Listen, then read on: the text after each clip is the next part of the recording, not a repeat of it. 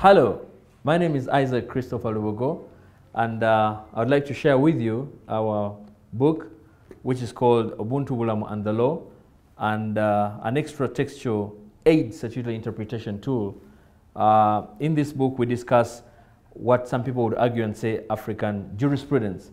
You could consider it more like a renaissance of Africanism, if you like, in terms of jurisprudence, because we make argument in terms of what was African, what was taken away from us, and what is relevant in terms of the things that we need to understand in as far as African jurisprudence is concerned.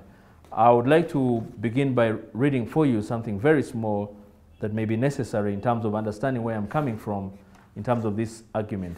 This book is premised on the argument called Vox Populi, Vox Dei, meaning the voice of the people is the voice of God. But listen, Lord Maclan, when he was addressing the British Parliament way back on 2nd Feb 1835, said the following things: "I have traveled across the length and the breadth of Africa and have not seen one person who is a beggar, who is a thief. Such wealth have I seen in this country, such moral values, people of such caliber, that I do not think that would ever conquer this country unless we break the backbone of this nation, which is her spiritual and cultural heritage. And therefore, I propose that we replace our old and ancient education system, her culture. For if the African think that what is foreign and English is good and greater than their own, they will lose their self-esteem, their native culture, and they will become what we want them, a truly dominated nation."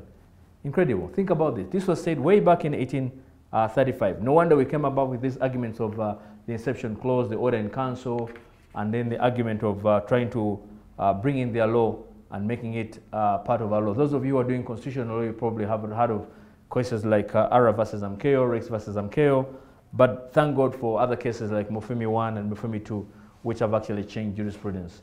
But the important thing that I'd like to argue in this book is trying to talk about the going back, finding our roots of sorts in terms of African jurisprudence. Because my argument is that the law that we have is actually grafted or founded upon a foreign legacy, perhaps even our education system. So in this argument, my proposition is in terms of trying to rediscover ourselves in terms of African jurisprudence. So perhaps you have heard of things like Matoput, Gacaca, Matoput in the north, of course, Gacaca in Rwanda, things like Ubuntu